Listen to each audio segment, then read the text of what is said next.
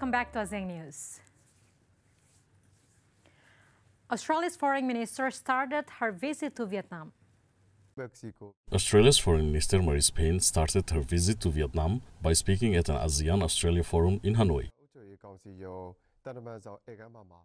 Speaking at the ASEAN-Australia Dialogue on Women, Peace and Security, Payne praised ASEAN's role in promoting the bloc's prosperity and reaffirmed Australia's commitment to uphold the region's security and stability. She also calls out to Myanmar's regime to improve human rights, cease violence towards civilians, and release Australian professor Sean Thornell. Thornell was an Australian economic advisor to the post-Myanmar leader Aung San Suu Kyi and has been detained by Myanmar's security forces since the February coup. Payne also held meetings with Vietnam's Prime Minister Pham Minh Chinh and her counterpart Bui Thanh Son. Payne will be visiting Indonesia as the last stop of her four-country Southeast Asian tour. Indonesia could phase out coal fire by 2040 with financial help from international community. Indonesia could phase out coal-fired power plants by 2040 if it gets sufficient financial help from the international community. The Southeast Asian archipelago is the world's fourth most populous country and eighth biggest emitter of greenhouse, with coal making up to 65% of its energy mix. It is also the world's biggest coal exporter. We are introducing the energy transition mechanism, meaning that for coal will be put forward or retired earlier. And that's exactly what the 2040 for coal is, for us to be able to retire coal. If we are not doing anything, this still continue until 2060. If we are going to put forward until 2040, then we need to have funding to retire coal earlier and to build the new capacity of renewable energy. Visiting the Scottish city of Glasgow for the COP26 conference, Sri Mulyani Indrawati said Indonesia will announce on detailed plans to move to clear energy, with the phase-out of coal being the key issue. Okay, if we want to deliver climate change commitment in a credible way, let's talk about money. Let's talk about plan. Let's talk about the consequence.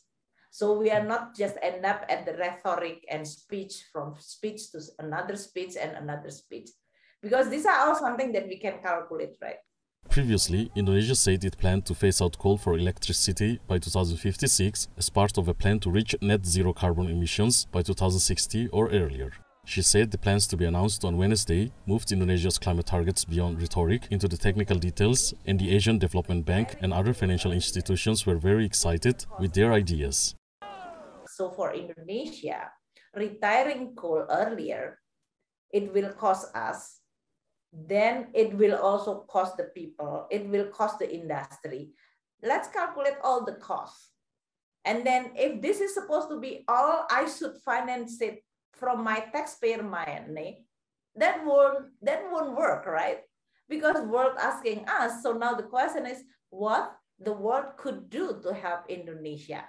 The ADB is leading a group of financial institutions to devise plans to speed up the closings of coal-fired power plants in Asia, including in Indonesia, by buying the assets and winding them down. Sri Mulyani said the country will also need international support to ensure electricity remains affordable when it switches to renewable sources, citing a temporary calculation of a need for $10 billion to $23 billion in implicit subsidies for renewable power projects until 2030. Afghan girls desperate to get back to class. To fill her days and keep her mind occupied, university student Hawa draws sketches and pores over books in her Kabul home. Like hundreds of thousands of other Afghan girls and young women, the 20-year-old Russian literature undergraduate has not been allowed to return to her studies since the Taliban seized power in mid-August. And like many of her peers, she's feeling a mixture of frustration and anger that her aspirations to study and work are being thwarted. As long as the Taliban exists here in the country, I can't be hopeful about my future. Because when they don't allow girls to study from the first year, then those of us who go to university and also had jobs, were helping our families, of course nothing will come of us. Because they, the Taliban, say whatever we studied in the last 20 years is useless. شما تنها وظیفه نیست که شما دل پخته کنین به عروسی کنین بشینین دهانه شما ضرورت نیست که دیگه کار کنین. The hardline Islamist Taliban movement, which stormed to power earlier this year after ousting the Western-backed government, has allowed all boys and younger girls back to class, but has not let girls attend secondary school. Most public universities are not functioning at all or only partially. Officials have tried to assure Afghans and foreign donors that people's rights will be honored, including allowing girls to go to school and women to study and work once details on how to do so in accordance with Islamic law are thrashed out. They have also blamed the international community for cutting off aid, making it harder to fund the reopening of schools and universities for all.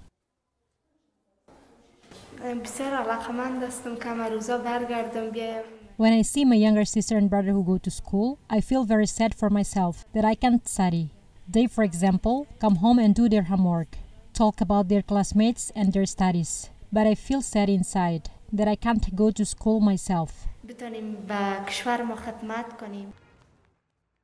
More than 3 months into their rule, that has not happened, and some are skeptical of a group that, when it was last in power from 1996 to 2001, banned all girls from school and women from paid employment. Fewer than 40% of Afghan girls attended secondary school in 2018, even though it was allowed then according to the most recent figures from UNESCO. Much of the country remains deeply conservative, despite 20 years of Western-backed rule and billions of dollars in foreign aid aimed partly at promoting equality and civil rights. Tunnel construction completes on railway to China and Vietnam border. With the last tunnel drilled through on Tuesday, the construction of an R3 high-speed railway linking borders of China and Vietnam has made milestone achievements. The 46.9 kilometers long railway will link the border cities of Fangchenggang in South China's Guangxi-Zhuang Autonomous Region. A total of 8 tunnels and 32 bridges have been constructed for the railway. Currently, more than 79% of construction work has been completed on the railway. Track laying and communication projects will be in full swing. After the railway is put on operation, the history of no railway traffic between Fangchenggang and Dongxing border, Vietnam will end. Trains on the line can run at the design speed of 200 km per hour, and travel time between the two cities will be largely cut.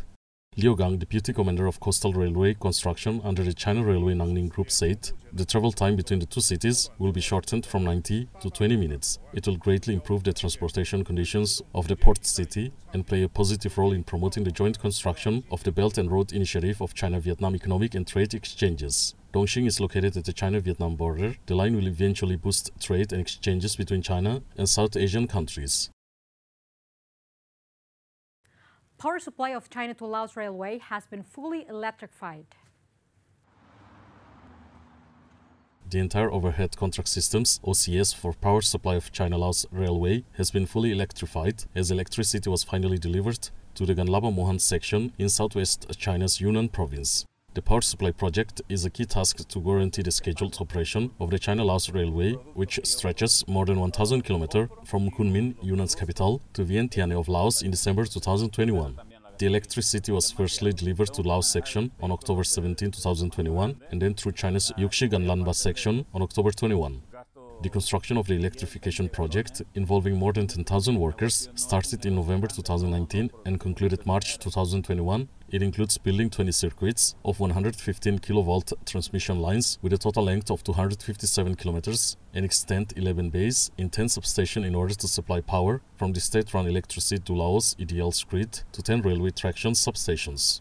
During the nearly 2 years of construction, workers have made 15 scientific achievements, including the OCS infrastructure integration in tropical rainforest and a fully automatic prefabricated platform for wires pulling, and innovated 65 railway designs and technologies. With the last steel track laid, the railway was completed on October 12. The streamlined China Standard Bullet Train, all-electric multiple unit EMU train for the China-Laos Railway arrived at the newly built China-Laos Railway Vientiane station on October 16. Primarily funded by China and directly linked with the Chinese railway system, the railway is the first international railway constructed under the Belt and Road Initiative.